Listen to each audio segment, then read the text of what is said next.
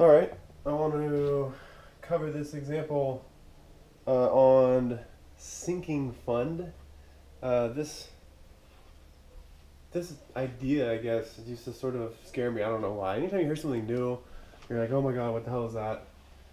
It's not too complicated, honestly. So here's the deal. These are just some of the details they gave me. I wanted to write them out first. I don't want to look at anything. I want to just have it and just know what to do, right? We have a 20-year loan, and the loan amount is $20,000. For obvious reasons, I use L for the loan amount. And we have an option. We can either pay this back, this loan, using the amortization method. Remember, amortizing a loan is just making a series of payments where each payment consists of part principal, part interest. Okay, so just paying back the loan. The sinking fund method, which is something that's probably new, what this is, the idea, and they don't even tell me how to do it. They just say the sinking fund method. They're supposed to know. What this is instead of making these payments part interest, part principal annually, say in the amortization method, now what I'm going to do is I'm going to make payments on the loan that are only interest. Okay, so in each year, actually, I'm going to keep owing $20,000. I'll keep owing $20,000. In fact, on year 20, I'll still owe $20,000 because I've paid nothing off this balance. I haven't changed that balance at all. So, how do I actually pay for it? What I do instead is I make payments into a different account called a sinking fund. I make annual payments here that will accumulate to $20,000. Because remember, I'm still going to owe $20,000 at the end because I'm not actually making any payments on the principal. So that's the idea. Hopefully that makes sense. We're told, this is quite important, that both methods require payments of X. Now, something to think about, is X going to be the amount of money I'm putting in the sinking fund every year? No. No, it's not. The total payment for the payments I'm making under the sinking fund method add up to X. So what is X then? Well, under the amortization method, I'm making annual payments on my loan, and that's the only payments I'm making. That's going to pay off the loan. So those must be X, right? So under the amortization method, I'm making a payment of X, I'm making a payment of X, and I'm making a payment, all these 20 payments, right, of X. And I don't know what X is, but I can easily figure that out. So, what's an equation I can write down for the amortization method? Well, what I can say here is the following. I can say that whatever the loan is, it's equal to X times the present value of the annuity for 20 years. 20 years at interest rate 6.5%. Right? That's exactly what I'm doing there. I mean, this is just an annuity immediate, and the loan amount, what I'm paying back is $20,000. And so I have all this, right? The interest rate, I mean, easy peasy at this point. Definitely going to use this guy to compute this. Let me show you how to compute this. What we're going to do is, hopefully we can see this actually, because I don't want to write it down really.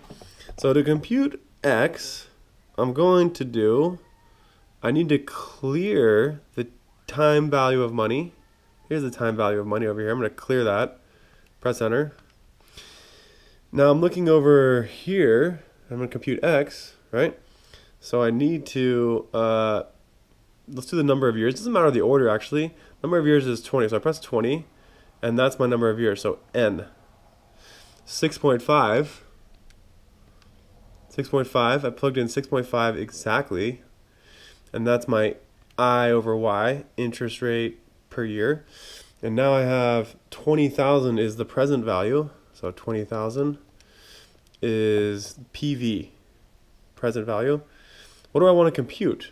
I want to compute the payment. X is the payment. So I'm going to compute CPT, the payment, and it's this number. So doing that, I get X. So my value for X is 18,153 0.1279. So I have my calculator so that it rounds to the nearest 4 decimal places. So 1,815.1279. Those are my annual payments. All right. I'm going to use that, so it's important that I got that. Now I'm going to deal with the sinking fund. The sinking fund, I don't know what the payments are in the sinking fund, right? I mean, because I'm paying interest as well on the loan. So I'm just going to call these R. Okay, these are my sinking fund payments. I don't know what they are, but as I mentioned, for the sinking fund method,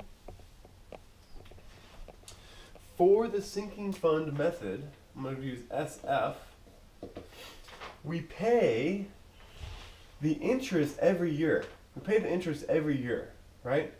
So we're basically going to pay 20,000 times whatever the lender receives. And actually, there's different interest rates for the sinking fund method. The lender receives 8% here, so this is going to be 20,000 times the interest rate that the lender receives. Okay, and if I wanted all of these,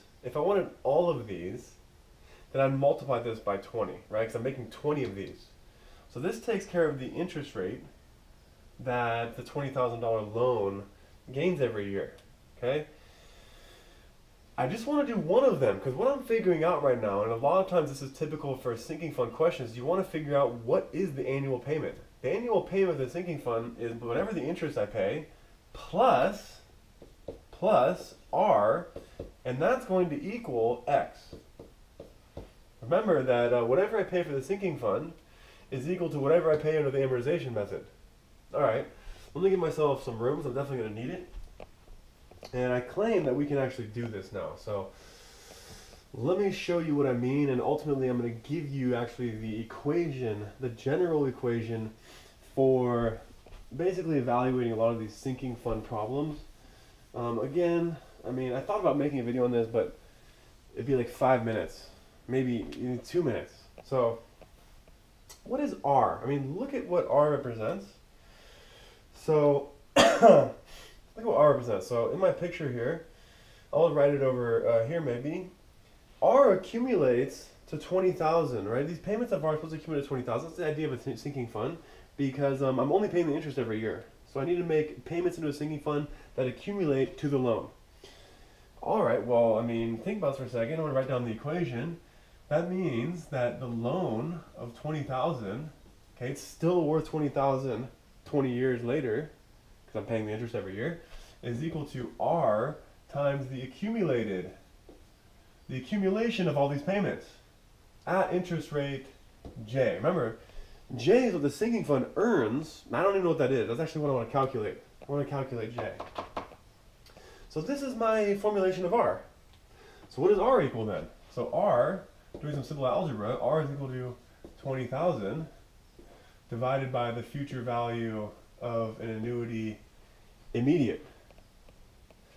Wonderful. Wonderful. So now, let me write down the equation that you pretty much use in all these sinking fund problems, and it's quite intuitive if you ask me. The left-hand side is going to be the payment per period, in this case per year, that I make for the sinking fund method. What is that? Well, I make the payments on the interest of the loan. This is just for 1 year. So I get here, and I pay the interest on the loan. Okay, well that's L times I. And remember, I was 8%. Okay, what else do I pay under the sinking fund method? Well, I pay R, right, every year. So plus R, but R is equal to L over S20J. And actually, I'll just write N. I'm just going to write it in general right now. We have all the ingredients, but I want you to see where this comes from. And then that's equal to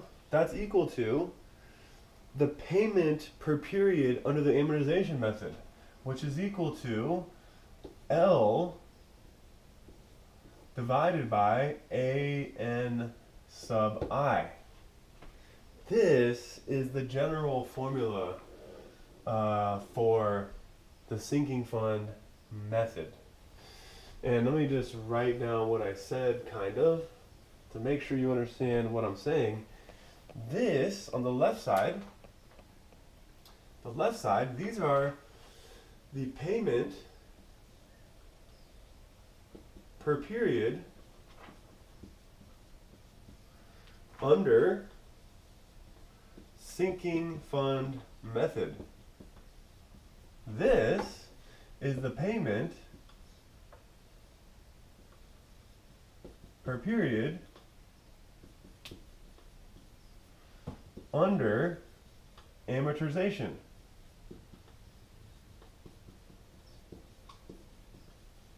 Method.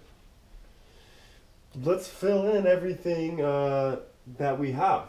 Let's fill in everything. We have a lot, right? And remember, our goal here is to find J. Our goal is to find this.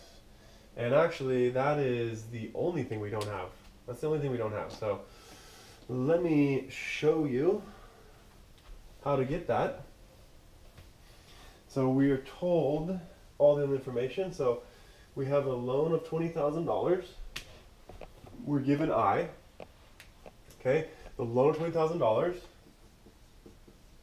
times the interest rate to the lender, which is 0.08, plus, again, loan of $20,000 divided by, in fact, you could just get rid of the loan. Just divide everything by L, and L's gone. You could do that if you want. Divided by S and J. So accumulated value, we have 20 years, and J. We don't know what J is, we're looking for J. Equals, and we computed this, remember, this is just X, right? This right here is X. This is just X. We found X. X was something. What the hell is X? X is 15.1279. That was our X value. I erased it. We computed it though, right? I showed you in the calculator. One equation, one unknown. This is the prime example that illustrates why you need to use this damn thing. Let me show you what I mean. Do some simple algebra. I mean, bring this over to that side. Okay. This is equivalent. This is equivalent to saying. Okay. Just I don't want to do it. I mean, you know what I mean. Just do the algebra. Bring this over. Okay, and then multiply by this. So this says that 20,000, simple algebra, is equal to 215.13 S20J. Everything reduces to this. And I claim, first of all, without a calculator, this sucks. Think about what you have to do. I mean, what if you don't have a calculator, specifically, you know the BA2 Plus, or a financial calculator, how would you deal with this thing? This is 1 plus J to the 20 minus 1 over J. How are you going to find the J that makes this equation true? This is a polynomial degree 20, but then you have J underneath here. Think about that, it's a nightmare. All right, so prime illustration as to why you need the BA2 Plus. And I'm going to write it down. I'm going to write it down the steps here. So, by the way, what does this represent? This is the sinking fund payment. So notice it's not this, right? This is actually my sinking fund payment.